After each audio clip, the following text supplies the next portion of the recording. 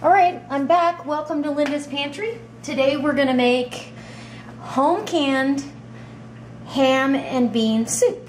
And so I got to start out with a sauce to put over it because I'm not just going to pour water over some ham and beans. And you know me, we like spice, so I'm going to put it in my, I call this my pasta pot because it has a basket, but I'm going to put in two 15-ounce cans of tomato sauce, okay? And start off with that. And I'm going to pour some water in these cans because I am going to put some water in here. So I'll just pour the water in the can and again in the other can, and then you're not wasting anything that's in there. Everything comes out and your can is clean, ready for recycling. Or as clean as I'm going to get it. I don't know, feel kind of funny. So a total of 2 more cups of water to this mixture. And this may change depending on how much I have, how much I think I'm gonna need. Okay, and in this is where I'm gonna put my spices. I want a tablespoon of thyme. Now mind you, this is gonna be for 8 pints of soup. So it might sound like that's a lot, but it's not. And I want at least that of parsley, and this is my home dried parsley. Oh, it smells delicious. I'm telling you, that's the best stuff ever. Okay, we need salt and pepper, and I'll go to the teaspoon for this because I don't really think I need. I'll put 2 teaspoons of pepper in here.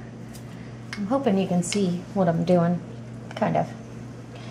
And yeah, probably have to have more salt. So 3.5 teaspoons of salt. Now we're going to go to the sugar factor. I have some Demerara sugar here. I'm going to use that, and it's kind of gotten hard, as well as some molasses. So let's go with, and this is going to be, I'm going to have to taste it as I go. Let's go with, starting with 2 tablespoons. I don't want it too sweet. And healthy, healthy measurement of molasses, probably 1.5 tablespoons, I'm guessing that was. Not too bad. And about a tablespoon of liquid smoke. I want 1 tablespoon of garlic powder. Now I could use my fresh garlic, but I don't really need to because it's there. It's all it has to do is get rehydrated. And then I want Worcestershire sauce. And I'm guessing that's about 3 tablespoons right there. Okay. Let me get a spoon or a spatula. Something. Okay, and I can already tell for 8 of these, oh, it smells good. For 8 of those jars, this is not gonna, it's gonna be too thick and it's not gonna be enough. So we're gonna add 2 more cups of water. Normally I do this on the stove, and so I'm tasting as I go. And I am gonna add some dried bouillon. Let's make that 3 more cups of water.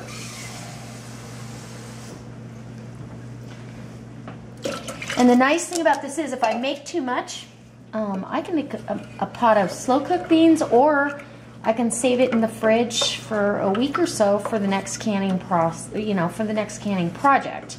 Or I could choose to do 16 pints because I do have 16 pints in my dishwasher. So this is beef bouillon that I buy in bulk, and I want to put in 3 tablespoons, we'll say. I want a rich background to this, and then I'm gonna, I know it sounds weird, I'm gonna taste it even though it's cold, nothing's kind of absorbed yet. I want to just get a little bit of a taste of what we might be looking at.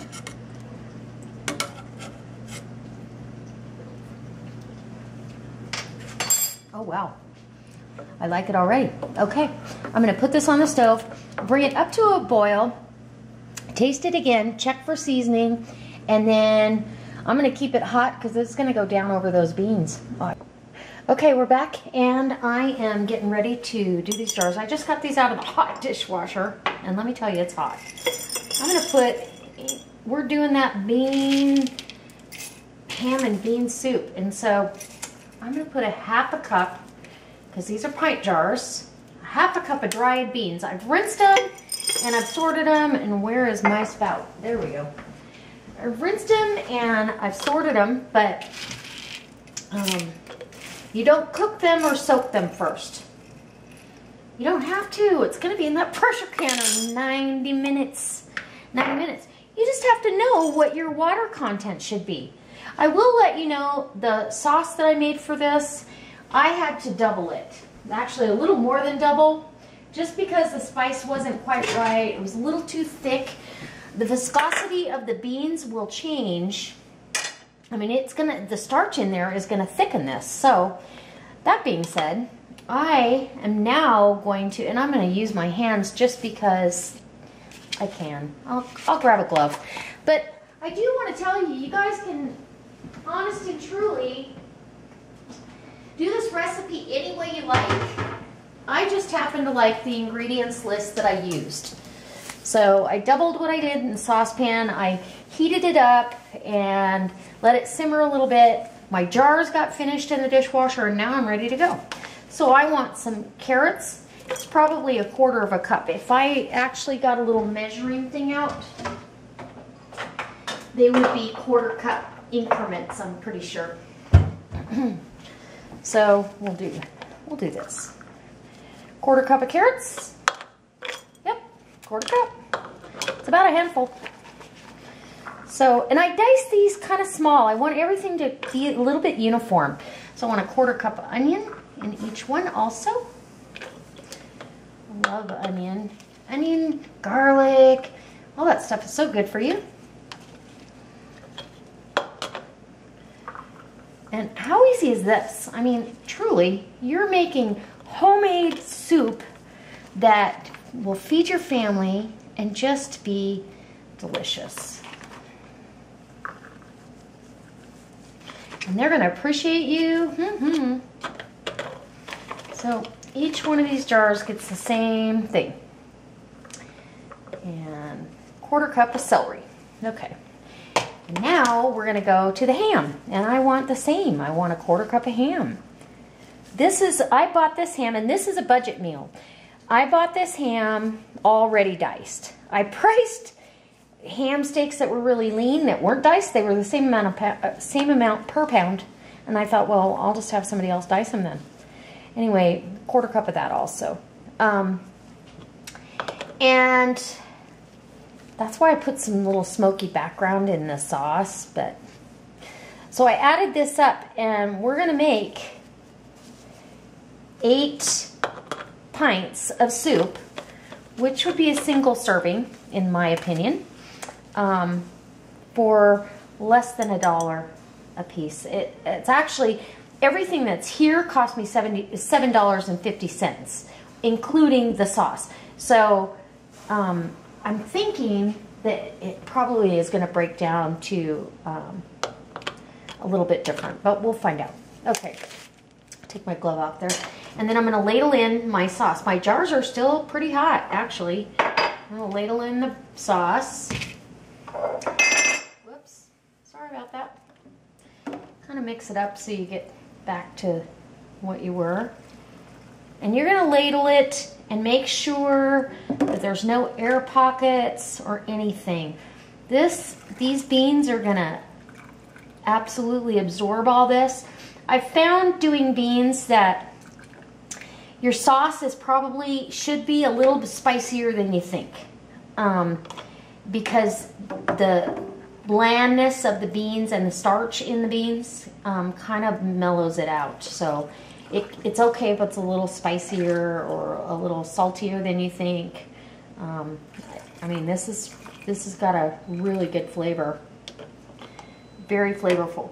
So I go, actually on beans, I go a little bit higher than an inch of headspace, about a half an inch, because you're gonna lose a lot of liquid. Unfortunately, that's just the way it works. So now you could stop at 3 pints and say, okay, I'll just pressure can this in the little pressure cooker and call it good, and you'd be good to go. So next what I'm gonna do is make sure that there's absolutely no air bubbles anywhere in here. And it kind of mixes things up too. Although it is very pretty all layered. So, but your beans tend to stick to the bottom, so it's okay to move them around. See? I mean, I'm already getting some, it's kind of sinking down already. So I'm gonna add a little bit more sauce to each one. Not much, about a teaspoon. Now that I've got the air out of there. Pretty. Okay, and then I'm gonna wipe the rims and the rims down with either water, or a lot of times I use vinegar. And then you're gonna put your lids and rings, which are over in the hot water, and asbestos fingers, as Noreen would call them, finger tight, and then they're gonna go rest in the canner until I'm done with the rest of these. So I'm getting ready to put the last jar in the canner, and these are pint jars, so these are gonna pressure can for once they come up, and I vent this canner for 10 full minutes and let it really get all the air out and everything and get up to pressure. It's gonna can for 75 minutes, so an hour and 15 minutes for pints. And that's all there is to it, really. It's gonna vent out of that top hole. Okay, this lid doesn't feel right to me, so I'm taking it off. Let's see what's going on.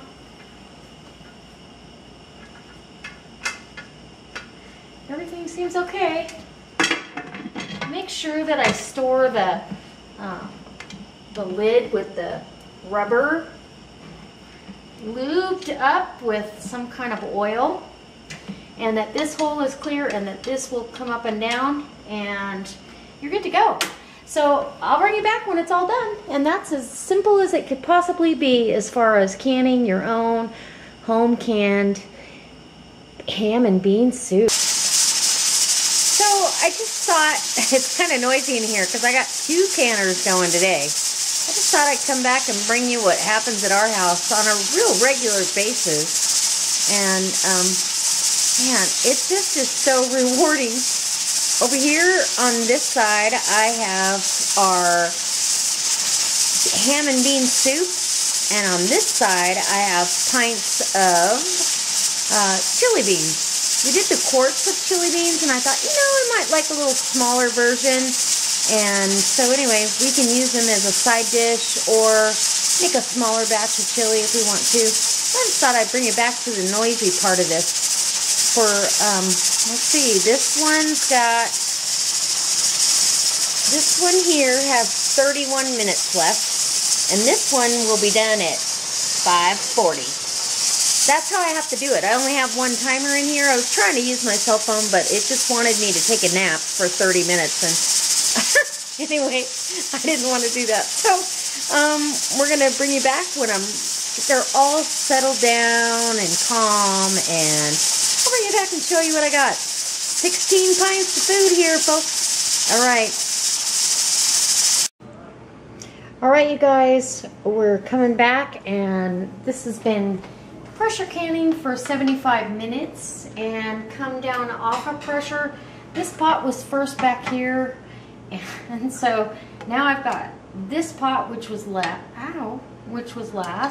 and it is ready to take the lid off. I mean, the valve back here, or whatever you want to call it, it is down and has been resting like that with no pressure for about 20 minutes.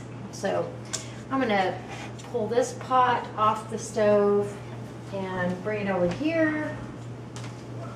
And we'll bring the other canner up here. These were the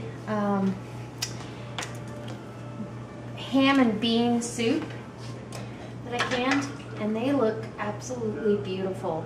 These have been resting for quite a while longer. I don't see a need to, you know, mess with them if I don't have to. So we're gonna bring these out. There's 8 of them. And you're gonna find, because I did fill the jars a little more full because the beans and everything absorb so much liquid, that you will find more of liquid residue, as it were, in the water that's in the canner, left in the canner. It doesn't mean that your jars aren't gonna seal. It just means that, you know, they had to, I mean, it gets up to 240 degrees in there. It's boiling. So it's all good. Don't worry unless your seal fails, and then you got something to talk about. Otherwise, don't worry about it. So we have 8 pints of ham and bean soup. And I'm not sure, it's more like ham and beans, not necessarily soup.